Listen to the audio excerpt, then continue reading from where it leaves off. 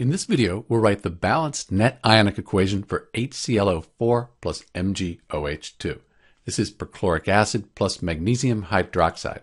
The first thing we need to do is write the balanced molecular equation. So I can see I have two perchlorate ions here, just one here. So I'm going to put a 2 as my coefficient here. Now I can see that I need to put a 2 in front of the H2O, and this is the balanced molecular equation. Next, we need to write the states for each substance. So HClO4, that's a strong acid. It's going to be a strong electrolyte, aqueous. Magnesium hydroxide, mostly insoluble. We consider this a solid. Perchlorates, they're very soluble, put an AQ. And then water, that's a liquid. So we have the states. Now we can split the strong electrolytes apart into their ions. This is the complete ionic equation.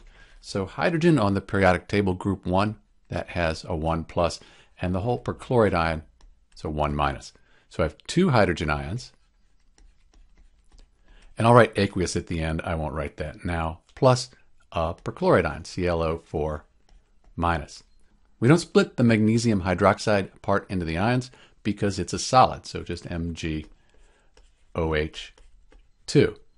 So those are the reactants. On the products, magnesium group 2, 2 plus, we said the perchlorate ion minus, so we have Mg2 plus in the products, plus we have 2 of these perchlorate ions, so 2 ClO4 minus, and we don't split water apart in ionic equations, net ionic equations, so we'll put that 2H2O.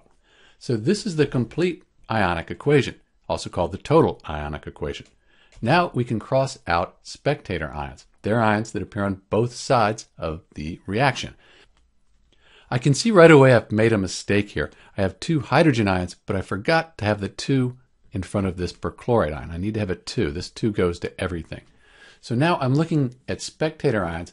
I can see I have these 2 perchlorate ions in the reactants and the products. So since they're the same, I cross those out. Everything else, though, is different. So this is the net ionic equation for HClO4 plus MgOH. I'll clean this up and write the states in, and we'll have our net ionic equation.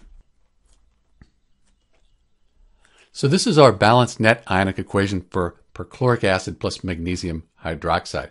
I can see that charge is balanced. I have 2 positive charges on this side, 2 positive charges on this, and I have the same number of each type of atom on both sides.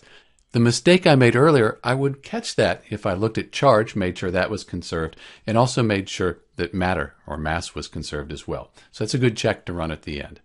This is Dr. B, and thanks for watching.